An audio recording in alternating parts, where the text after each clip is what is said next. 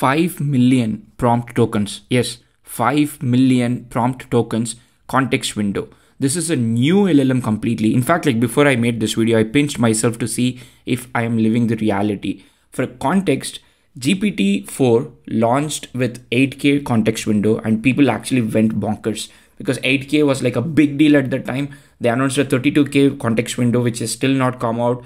And there are other models, and like recently Claude came up with 100,000.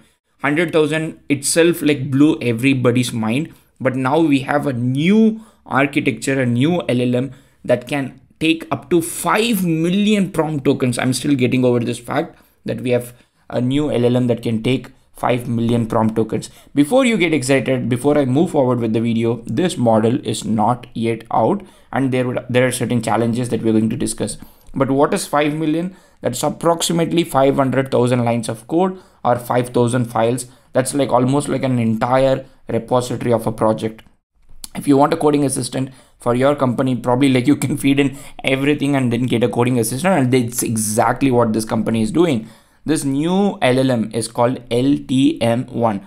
LTM-1 is a prototype of a new neural net architecture that has been designed by this company to take giant context windows. And that's what LTM-1 is, LLM with 5 million prompt tokens.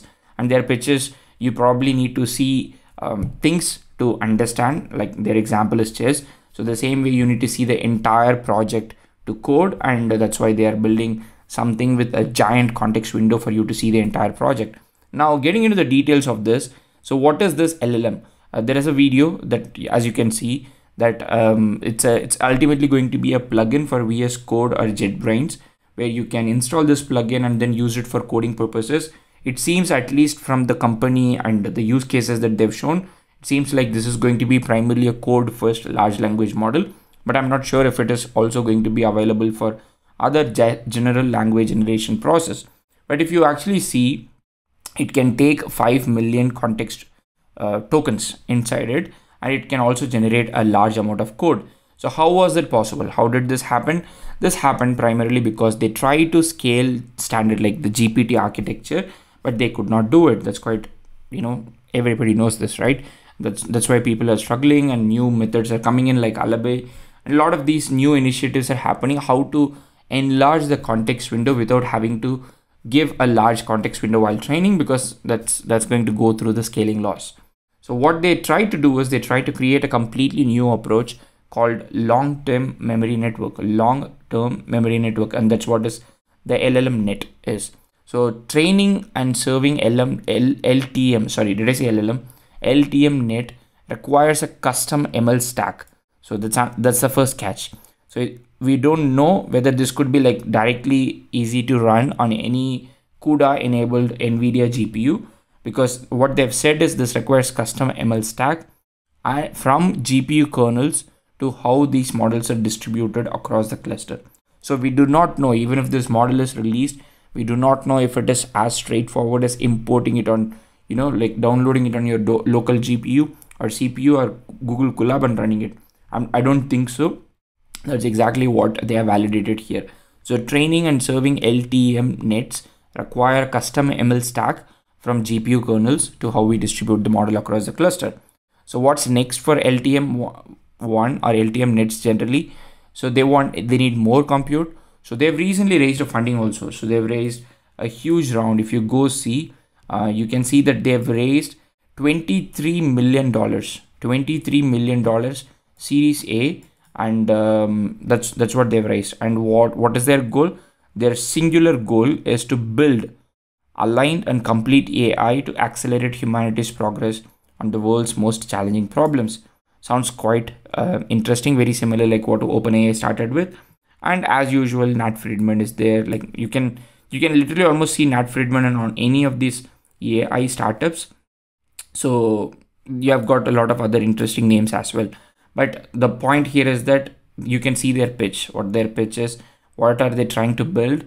And this was posted on the 2nd, and in just like another 4 days, they announced this LTM on a large language model with a 5 million token context window, and they've got this comparison. So it seems like an interesting proposition. Like for example, What they're saying next they want to do is they need more compute, because LTM nets need to see, or they see more context than GPTs, and also they have lesser parameters than existing GPT models. It makes LTM nets lesser smart, like less smarter. At least that's what they're saying. So this means they have to learn how to drastically like model the scale. So knowing how drastically model scale improves the performance of GPTs, and we are excited to see how far we can take LTM nets.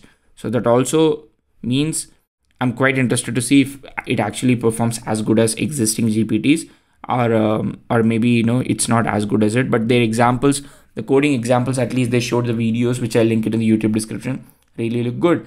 So they are onboarding a set of alpha users. So if you want to test out the product, it's actually the code completion product that trained on the larger model that's available for commercial release. Then you can join and help them beta test it. So basically they're trying to set up the system so that there is no backend instability, and also how they're growing the GPU cluster. All you have to do is click the waitlist. I'll link it in the YouTube description.